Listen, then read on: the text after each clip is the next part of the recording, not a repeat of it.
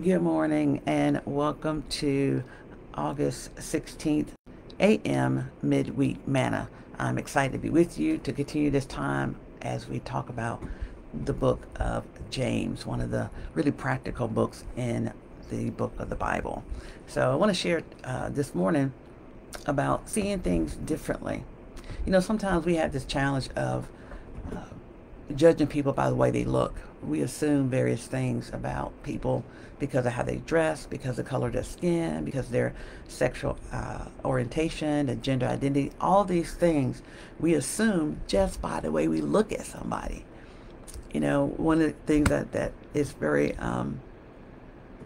interesting to me is that when I was with the church back east, we had a time that we gathered in an area where a lot of homeless people gathered all the time. It was on a Sunday morning.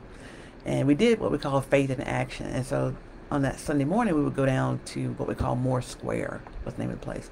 And a lot of homeless people around there. We would have worship, and then we would do community things and work projects. And it always amazed me how spiritual and how close to God the homeless people were. A lot more spiritual and close to God than people I knew that were Christ followers.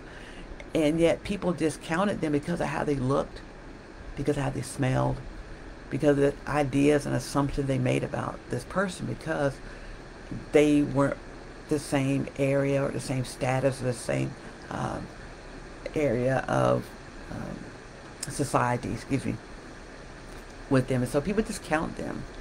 And I think too many times we do that and we treat people so badly. And we forget that all of them are children of God. They are all beloved children of God.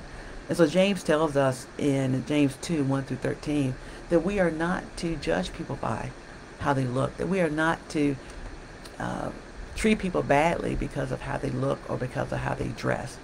And so I challenge you to do that. Look at your life, look at times in your life, and think back to maybe a time when you, based on how somebody looked, you made an assumption about them.